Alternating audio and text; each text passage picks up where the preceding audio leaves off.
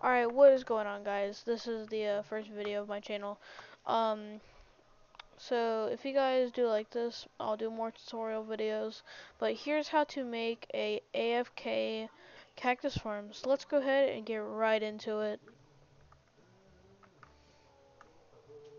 Alright, so here are the items that you're gonna need. You're gonna need a chest, as many max 4 cactus, but if you want to stack it, you can.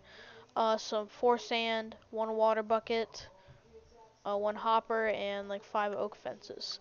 So the first thing you want to do is find the place you want to do it. So you want to click one here, and then 1 more here. You want to place it right here, and then dig 1 block around, so like this, all the way around.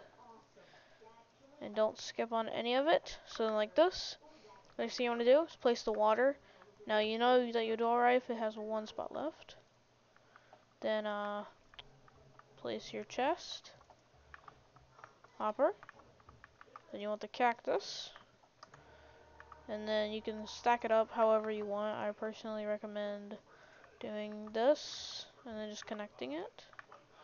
It does waste fence in the middle, but so like this, and then basically the cactus will grow, but you can't click it.